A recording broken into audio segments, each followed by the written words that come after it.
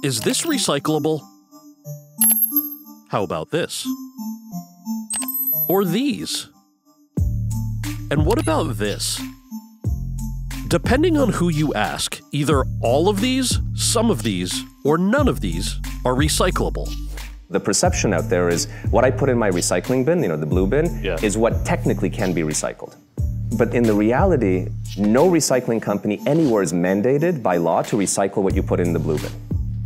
The truth is, most quote-unquote recyclable products are simply never recycled. On the bottom of every plastic product, there's some arrows and a number. This is a ploy by the plastics companies. They just tell you the type of plastic, roughly, that it is. And we produce, in the United States, more than anyone else in the world, huge amounts of plastic. And the US barely recycles any of it. The recycling rate has never topped 9%, and that was when the US exported millions of tons of plastic waste to China. Today, that number has shrunk to 5%. We don't recycle nearly enough, but even the stuff that goes to our municipal recyclers, they can't handle most of it. It's just going to go into trash. But one company and their guru founder, garbage is a global problem. It exists absolutely everywhere, have set out to make what is thought of as unrecyclable, recyclable. We're here to focus on the things that there are no recycling solutions for today. But will it be enough?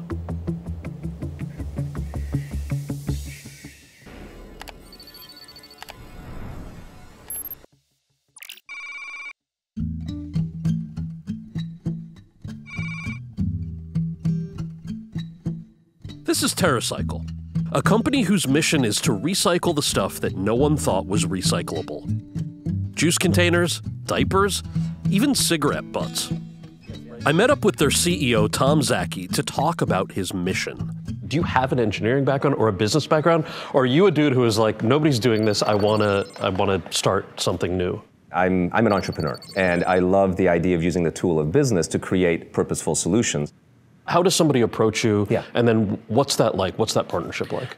TerraCycle's a mission-driven waste management company, and we focus on only the things that are not municipally recyclable. Think of like a Bic pen, Brita water filters, all sorts of things that are made of plastics that no one recycles. And they don't recycle them because they are too expensive. We're not out there to collect, say, soda bottles and aluminum cans or simple paper. But what we try to do is move products that don't have any other solution than throwing them into a landfill when they hit their end of life to become progressively more circular. But it costs more to collect and process, and the results are worth. So funding is critical. They say, if you'll pay for it, we'll recycle it. So let's show you how that funding works. A major brand approaches TerraCycle and pays them a fee to create a program based around their product.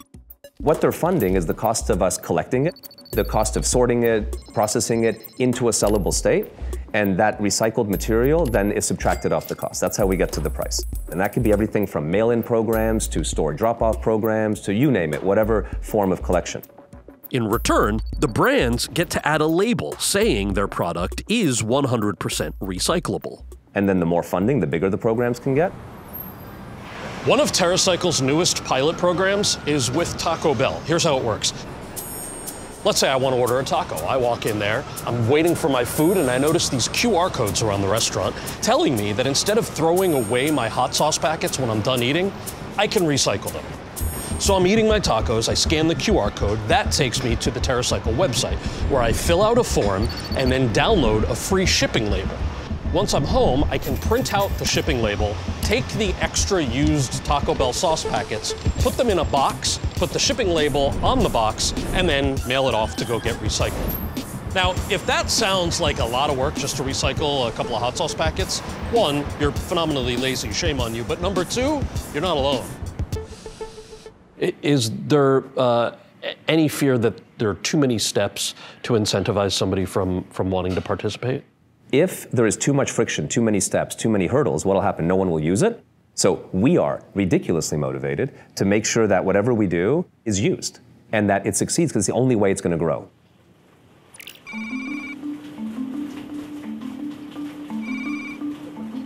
TerraCycle pairs with multiple subcontractors around the country to receive, sort, and repurpose all the material they're sent. This is one of the 4 facilities in New Jersey. And this is where recycle plastic, hard to recycle plastics. TerraCycle is one of our vendors. Our association with TerraCycle is growing. So obviously you can see this place is full. There's no space here. Here, this is a dental program that TerraCycle has. So here you see, this is a box of toothbrushes. But when it came in our facility, everything was mixed. Oh, I see. And then it's sorted. So this could have everything in there. Yes. The thing about plastic is, if they are mixed together, they are no good because different polymers have different melting temperatures. But sorted, they are acceptable by recycling industry. I see. What is this sourced from? Well, this is all coming from household level. It is all about that individual who wants to be part of saving our planet. That even though it may cost me some money, let's find a company who is willing to take a stream like this. Okay. And that's where TerraCycle comes into picture.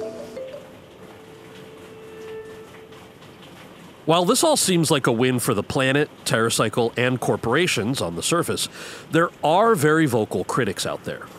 One of the main critiques is that TerraCycle is doing what is called greenwashing. Greenwashing, if we're going to be sort of general about it, is anything that corporations can do to make us feel better about behaving irresponsibly. Talk to me about Bic pens. Those are something that they recycle. It sounded like they recycle a lot of them. Do they? So they recycle last year 370,000 Bic pens. That sounds like a lot. But if you look at the total number of pens that Bic manufactured, it was only 0.02% of all their pens. So something like this is very good advertising for the company, but is only a drop in the bucket of the waste. And TerraCycle, for all, I think, the good intentions that it had when its founder started, I think it very much falls into the category of helping corporations reassure us about things we should not be reassured about. We do not say, TerraCycle approves that this product is, is good or anything like that. Instead, we are a platform which simply says, if you want to recycle this product, you can through us. And that's the really nice thing about a platform, is platforms will then scale up or down to meet consumer demand. Because the last thing a company wants is to piss off their consumers. But there are very real concerns about the widespread availability of TerraCycle's programs.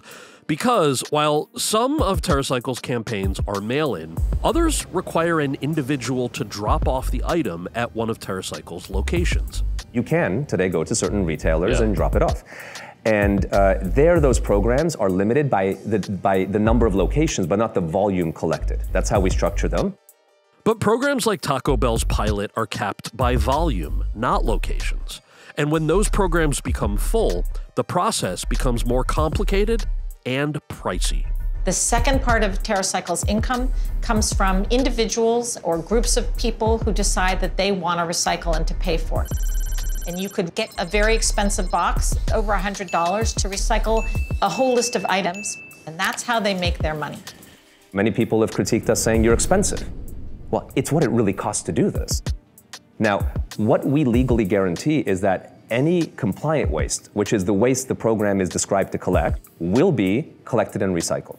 We were talking to some of our team who were trying to do it in person in New York. It's like, you got to drive 4 miles to Queens. If you've got a family, are you actually going to have time to do that? So even that I would put in this category. Like, I agree. The reporting, how does that work? Yeah. The most effective, and in fact most common things consumers do, is go to the company who's funding it and say, hey, I want to recycle that, and it's not convenient or not available or something. And these companies care crazy about that. And typically what happens is they scale their programs to meet the demand of the consumer. If consumers stopped caring, these programs would evaporate.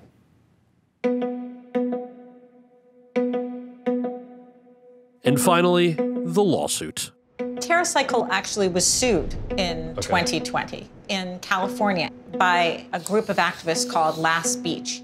Last Beach accused TerraCycle of lying about their claim that they recycle 97% of everything given to them. they are people who noticed TerraCycle's labeling and had questions. And they are supposed to have forced TerraCycle to label more clearly. I know that in the past there were both critics and lawsuits that had said, oh, TerraCycle says they're recycling 97%. That's not true. Yeah. Can you talk us through a little bit of that? That's, I think, a big sort of, the big challenge in the perception of how we function. So how does a traditional recycler work? Yeah. A, they have no legal requirement to recycle what they collect. Okay. We do. If we don't recycle what we collect, we're in legal breach, and we'd be open to our clients suing us. Take Bloomberg. You guys buy at Bloomberg's offices snack wrapper recycling from us. In that agreement, I must legally recycle what you send me. It's a contract. Now, if you have a normal blue bin at your office, that recycling company is not responsible to recycle anything inside, legally. That's a meaningful big difference that most people don't understand. Right.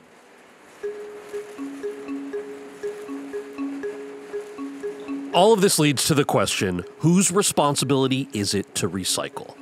Is it the government forcing corporations to make more recyclable products? Is it the corporations themselves doing what's best for the planet? Or is it us, the consumer, making sure we do our civic duty? Where does the onus lie for all of this stuff? Well, so this is one of the great problems with both democracies and capitalistic societies. These are horrible externalities that come from our great wealth. And so we love the wealth part, and we don't like to think about what we're harming to get there. And the fact is, we haven't made anyone responsible. We haven't made corporations responsible, we haven't made individual people, and we haven't made cities. If you're a politician, pass laws now. Yeah. If you are a business, create options and stop and erase, maybe very profitable things that are bad. And if you're a consumer, the answer is pointed inward. And inward, we are all consumers, all of us.